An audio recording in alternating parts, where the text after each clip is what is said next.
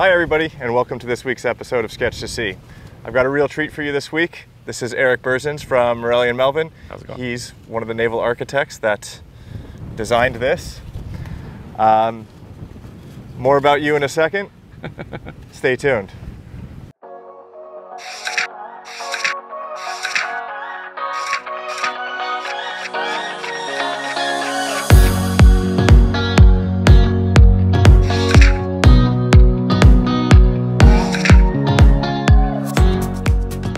So, Erik, tell me a little bit about yourself.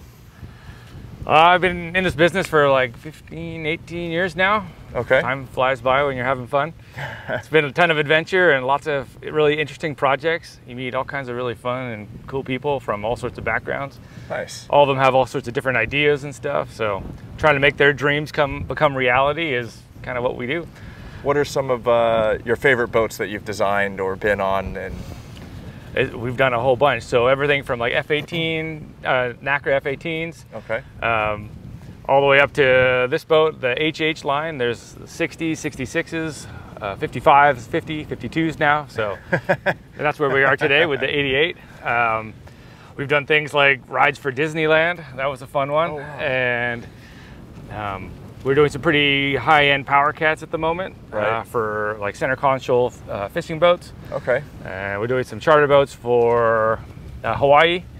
Right. Like the ones that go on the beach. Your Captain Dave here used to run a few of them back in the day. That's how we met 10 years ago. So small world, this whole business, and yeah, it's really fun. It's small and it's big in a different point. Exactly, but, right.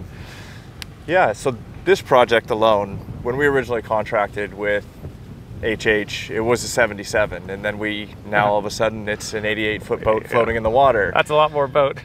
Yeah. What are some of the design difficulties or key moments that you had while coming up with the 3D model and the concept and the engineering for this boat? Well, it was a 77 to start, but then kind of owner requirements drove the boat to have need more volume, need more capacity, need more kind of everything. Right. So we collectively all decided to grow the boat to 88 feet so you could hold more charter guests or more dive equipment or whatnot. And basically it grew the boat into this size, and it's pretty awesome. Hard parts though is making sure that we don't overload the boat. Right. You make more volume, you can fill it with stuff. And the heavier the boat, the slower it goes, the more the loads go up. So trying to keep it all in check. Right. We were just tuning the mast here. It's a 35-meter rig, and that's why I'm all hot and sweaty. But the loads on these are quite exceptional. You know, we're putting 10 tons of load on the cap shrouds just for dock tune, and for dock tune, it's 10 tons. You see twice that when it's sailing. So I don't know. There's big gear. You got to be able to manage it. We put things like furling headsails on, fixed interstays. That kind of helps simplify the operation a little bit, right. So you don't have to manually be hoisting up sails when the breeze picks up. So yeah, just how to handle such big loads, such big gear, such big kit, but then also make it eloquently, elegantly, but then also make the boat nice, make it comfortable.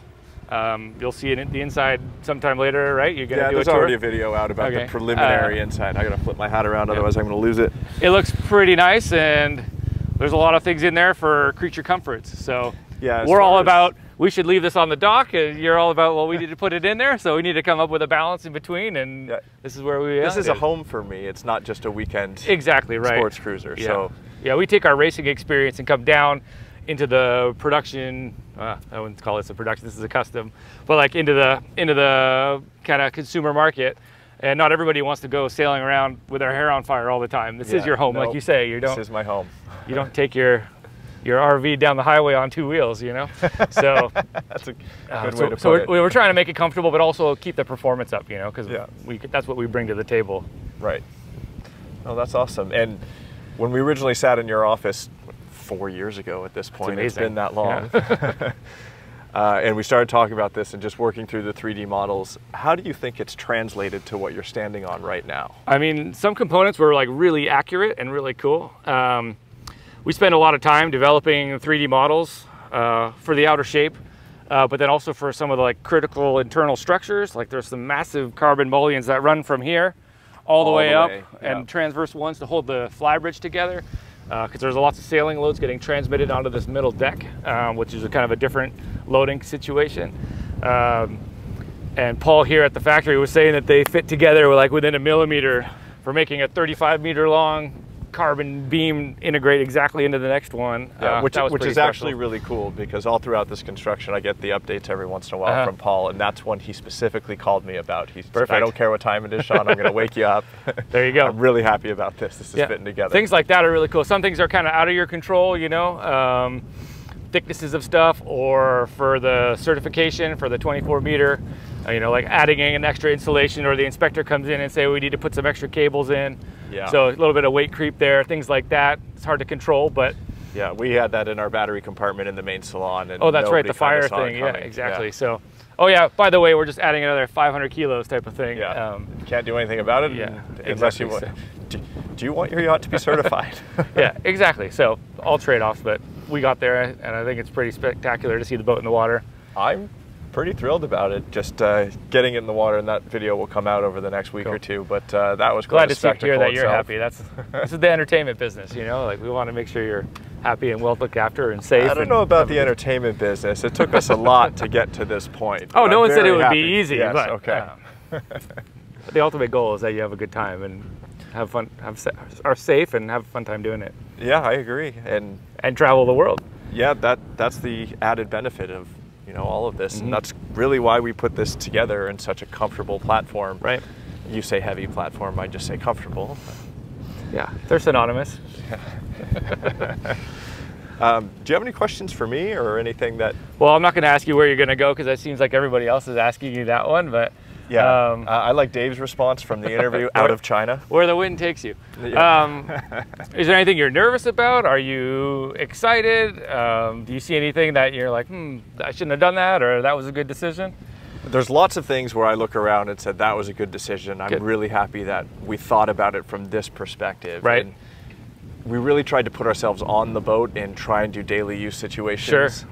And once we had like finally 2-scale GAs, Jamie and I took masking tape and put it all around our living room. And that's the best way to do it. Around the boat a little bit, and got a feel for a room and that sort of thing. And we really tried to make sure that everything that we put into those original GAs was what we thought it was going to be.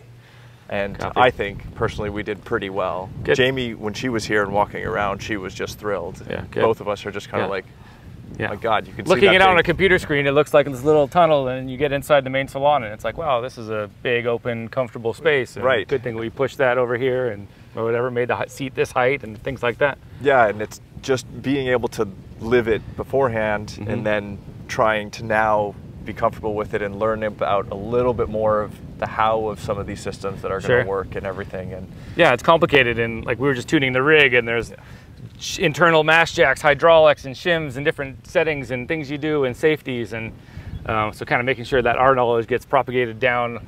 You know, we're here to help, and you know. Yeah. So the boat went in the water, what, Saturday, ago, 2 days ago, and the first thing that they did was start turning on the air conditioning. It's quite here. It's quite hot here. Yeah. You haven't spent a night on the boat yet, but I think that's something that you should do before you take off, just to see what it's like at nighttime and see what reflects off of what and where the light switches are. And like, I agree. We're supposed to come in tomorrow night. It has to be tomorrow night because I'm out of here in a few days. Out of here back to the Caribbean where I live. But yeah, Chris, the electrical engineer, which that interview is still coming out soon, wanted us to come around and walk around the boat with him at nighttime so we can start playing with the dimmers and the different zones and have pre-programmed settings to navigate your way around the vessel at night. Perfect. So. Yeah. Ease of use at different conditions, and because it's never, stuff always happens at 2 in the morning. Don't ask me how I know. And yeah, it's good to know where things are and be familiar with systems and things and be comfortable, and it's exciting times ahead. The hydraulic system on this boat, is that something you had anything to do with the design, or not the actual implementation, but in terms of the functionality? This boat has a hydraulic main sheet with a bridle, so to simplify the system a little bit in terms of removing a traveler and a main sheet, which would take 18 tons of load type of thing, on a single line, we split that into 2, so you pull either ram and can sort of position the boom. It acts as like a hybrid main sheet traveler. So there's 2 big long rams they're 1 to 2. They can pull 14 tons. So and hold something else. Yeah, it's a little bit less. Yeah, so you can't sheet on in anger to that full amount. Well, that makes it 7 tons in each component of the sheet, just so that you don't break something. Yeah. Which is kind of we should do this just to take care of the crew and the boat type of thing. Or don't twist the fly bridge off the top of the boat too. Well, hopefully that won't happen even at full load. But yeah, but then if you do need that full main sheet, you can kind of left the sail, sheet it on, and bear off onto it. Right. And if it's still not holding, then it's telling you time to reef. Time to, kind of rein it in a little bit. Exactly, because this boat is so big, it's like 250 ton meters of riding moment. That's a hull fly. We're like, that's way too much. Your winches would be this big, your blocks would be this big. So we kind of rein that in to half that.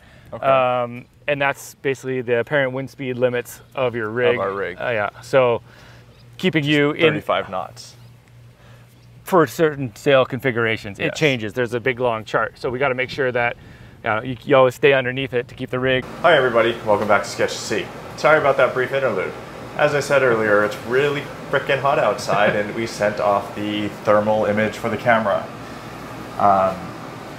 We sent off the thermal sensor for the camera, so we had to relocate. Where are we now, Eric? This is way more comfortable. We are in the port side kind of multi-use cabin.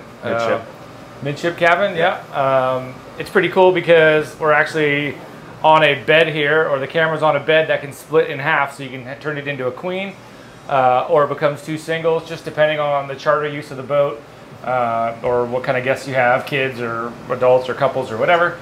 So it's kind of a fun multi-use part of the boat. But you know what's really cool about this room is during the design, you originally had a giant bulkhead that came all the way down here.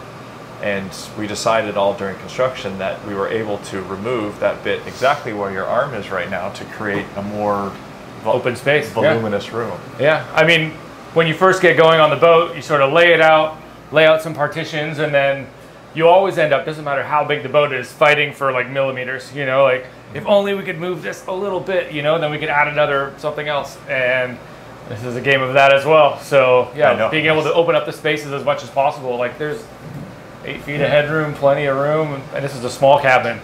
The other ones are way bigger. So, but this cabin really doesn't feel small either. It really doesn't. For a full-size queen bed or 2 singles, beautiful bathroom. Exactly.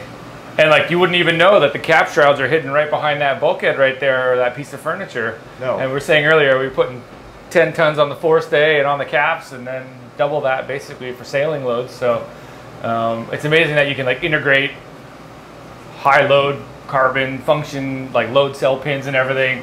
But then if you were to walk on this, and you couldn't even know that it was a boat, really. Yeah. So yeah, this is really actually an apartment that doubles as a boat. Exactly. A light apartment. A light apartment. Yes, it is light. Everything is foam, carbon, foam, really lightweight. You have to go into it with that mindset. If you take 1% of the weight out of everything, then the boat actually ends up, a lot lighter than letting everything on. So we were drilling holes in the bottom of the tables upstairs, and to put some foam in there, take out a few extra kilos, like whatever you can do. It makes a difference. It did a lot of that for those big tables. Yeah. So. Did you have any more questions for me? I think no. Anything you're like nervous about, or things you're unsure about, or unknown that you need to or want to learn more about? Where we're going. That's the where the wind takes you, where the weather takes you, or how the boat's going to be sea trials. Right. Where is that going to happen? Are they going to be able to load it up to the max capacity and actually push it and make sure all these systems that you have designed are actually functioning the way that you anticipate they're going to be functioning? Right. Yeah, sea trialing is the best way, obviously, to put loads on it. Take it to the limit and see how it all goes. Are you planning on coming back for sea trials? I'll probably be back. You'll probably be back. Awesome. My other question was going to be, do you sail on many of the boats that you actually design? I do. I'm fortunate enough that I get to go and sail a lot of these boats. Just before this, I was in St. Bart's racing on the HH6604 Nemo, and we won the regatta. If you can ever get there, it's the best regatta on the planet. And we were going 24 and 16, but that boat was like full race mode. They don't have a bimini. No, that boat is nuts. Yeah. It weighs 15 tons and it's a 66 footer. This is 60 tons and it's an 88 footer. So That boat was purely designed to race, massive dagger boards. Yeah. But it's a lot of fun. That's like closing the circle, you know? Right. Feel bad for some of the employees here that don't get to, they spend years working on the boat and then it leaves and sails off over the horizon and they never actually get to experience it. So getting the sea trials and everything going for the guys here is really a big thing that it makes it what we do for work really enjoyable. And also, I think there's a big learning aspect to that too, because once they start using the systems and seeing how some of them work, it's no longer, this is the task I need to engineer or design or translate to. I need to understand why I'm doing this. Yeah, look how much load is going through this shiv. Yeah. Like, don't stand here, but that's the reason why this is so strong. Or how does it work when you're tipped over? Or there's so many things that you don't know. Or like, where's the light switch as you're hanging onto something in the middle of the night? Things like that. Where's the light switch? Or where's that handle? Exactly. So there's like the functionality of the boat is a big thing to kind of close the loop on, and that's why we come and sail the boats and see trials and make changes, and every boat gets better and better, and it's pretty great. I'm really looking forward to seeing that process happen here on the 88. And me too. I just wanted to...